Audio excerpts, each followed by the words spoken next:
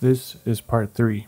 So it's day 4 of the repair, and what I have planned for today is to get the timing belt covers taken off, position cylinder 1 at top dead center on the compression stroke, and hopefully remove the timing belt. This is the state of the engine on day 4. This is what I'm hoping to get to today. This cover, and also this lower cover, and then this belt in here is the timing belt. I'm going to start with the upper timing belt cover right here. Got to set my ratchet to loosen.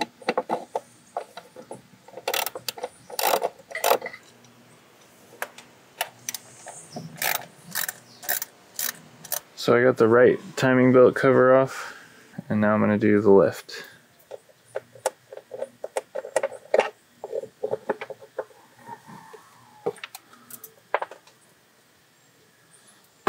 Now I'm going to start on the lower timing belt cover.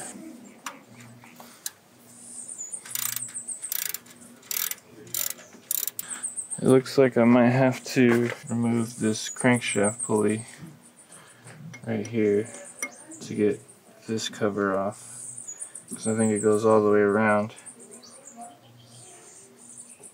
So I've got this tool hooked into the crankshaft pulley, and I can hold it up there at the handle. But what that's going to do is hold the crankshaft while I undo the nut on the end there.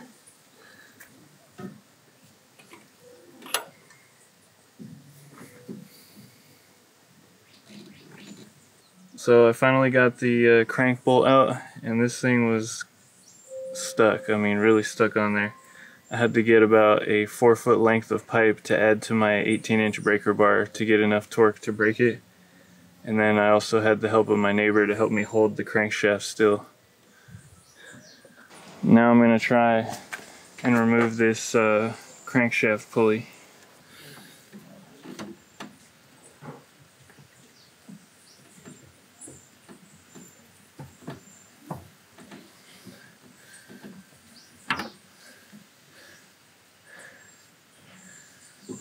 This is the crank bolt, and I'm still going to need this to turn the crankshaft because I'm going to fit a socket on the end of this, and then I can spin the crankshaft. But so that this doesn't keep threading into the crankshaft, I've made a little spacer out of 1/2-inch PVC, and what that'll do is just put friction on the crank so then I can spin it. Now I'm just going to thread the crank bolt back in.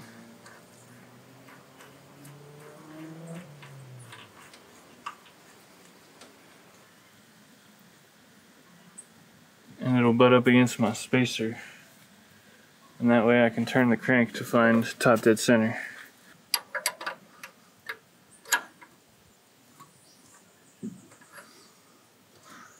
So I've just turned the engine to find top dead center.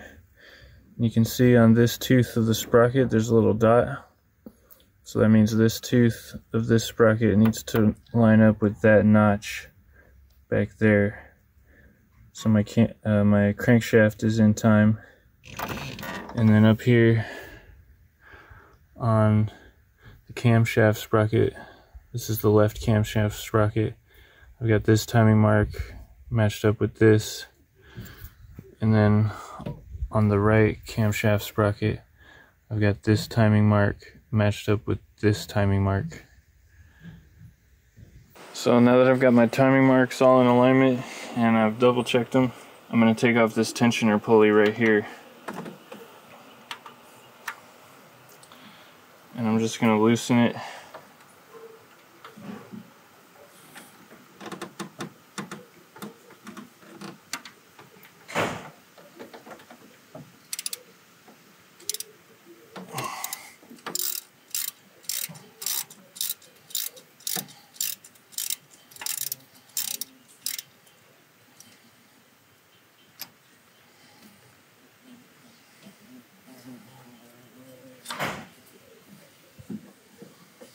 Now I can take off the timing belt.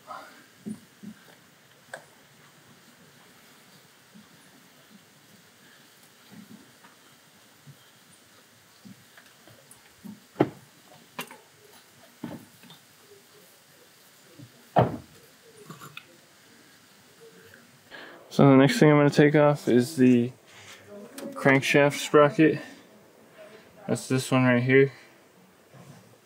And I've already kind of just pulled it off a little bit and it just slides off. So now that I got the crankshaft sprocket off, I'm going to just dust a lot of this gunk off of here because I don't know, I want to clean it up before I do anything else.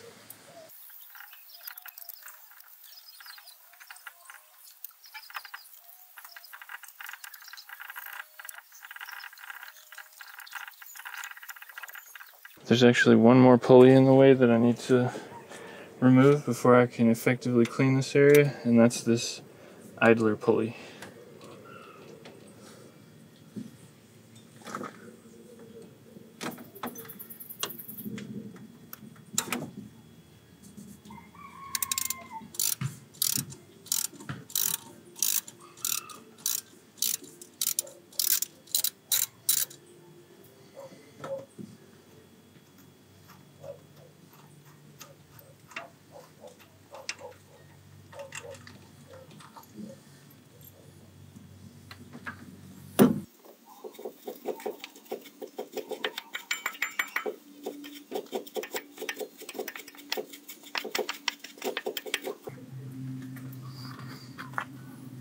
Now I'm going to take off this piece right here. This is the timing belt auto tensioner.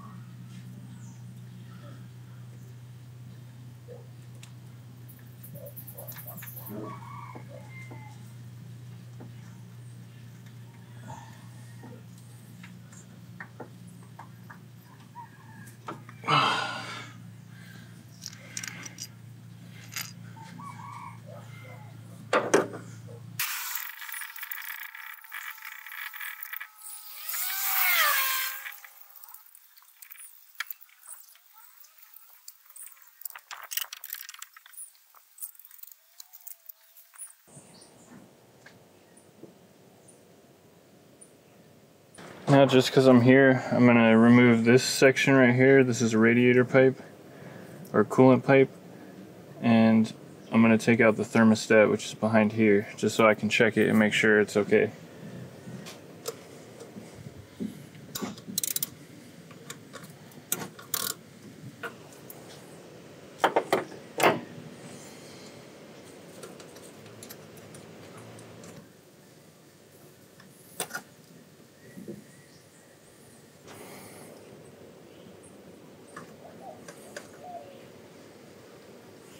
That's the thermostat right there.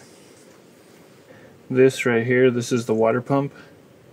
So I'm going to take this old one out and put a new one in.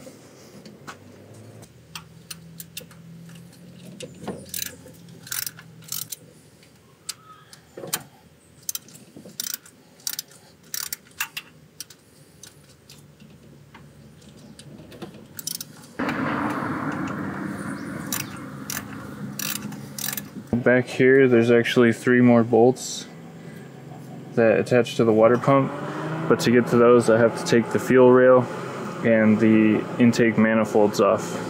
So to get the fuel lines off, I think I have to take off these ends right here, and there's one on this side and one over on that side.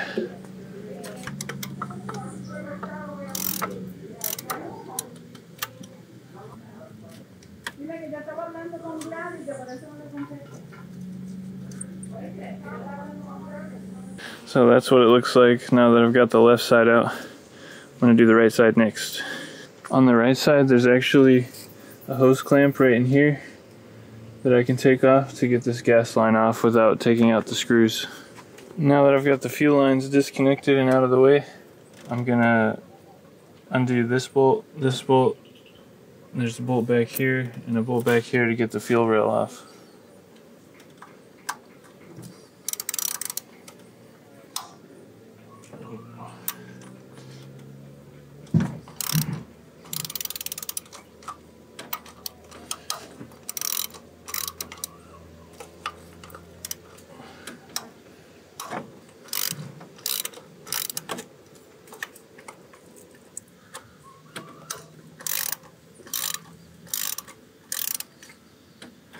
Okay, so I've got all my bolts unthreaded, and now I'm going to attempt to lift up this fuel rail assembly.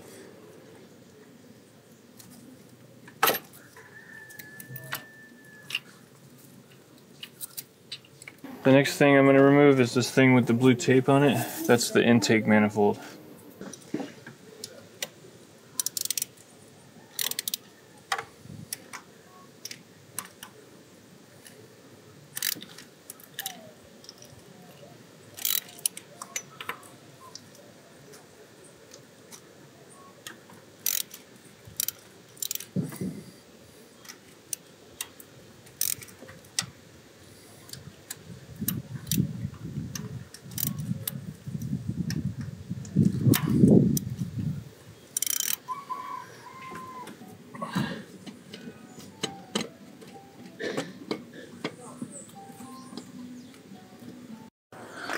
So now that the intake manifold is off, I can get to this screw right back here.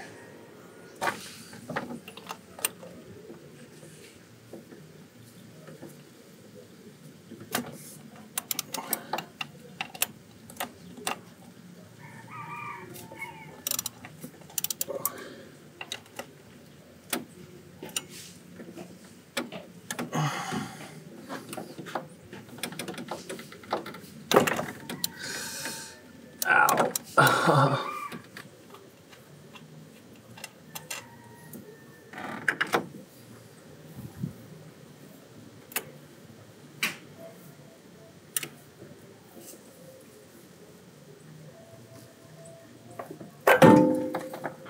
So the water pump actually comes apart into two pieces. There's this side and then the front side. And there's a little screw on the back side to get them apart. So I've got the back of the water pump all cleaned up. Got the gasket surface all cleaned up and smooth. And then this is the new front of the water pump that I'm going to install. So I've got my gasket with the gasket sealer. I made sure to go around all the holes. I'm going to place it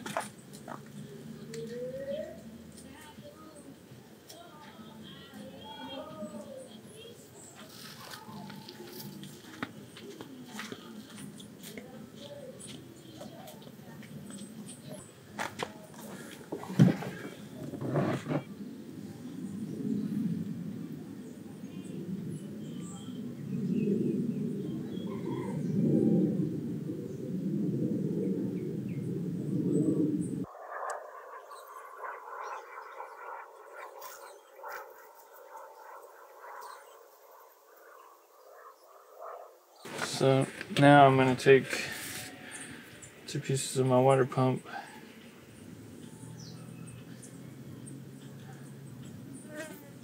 I'm going to carefully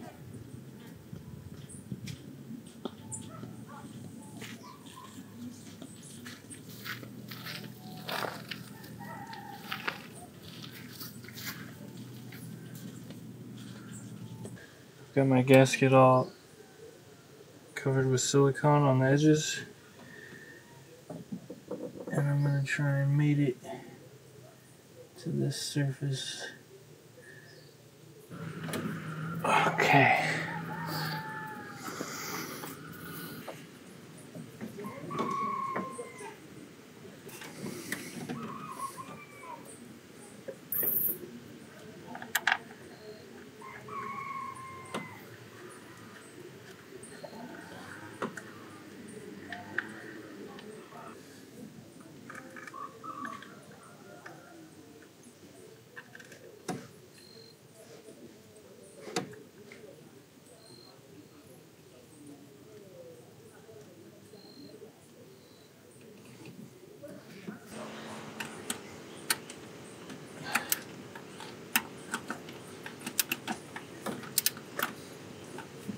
And I'm tightening each one gradually.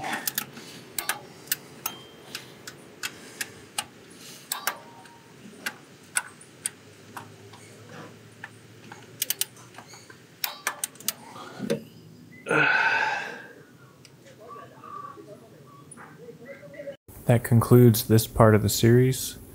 Don't forget to check the description for more information, and I'll see you in the next part.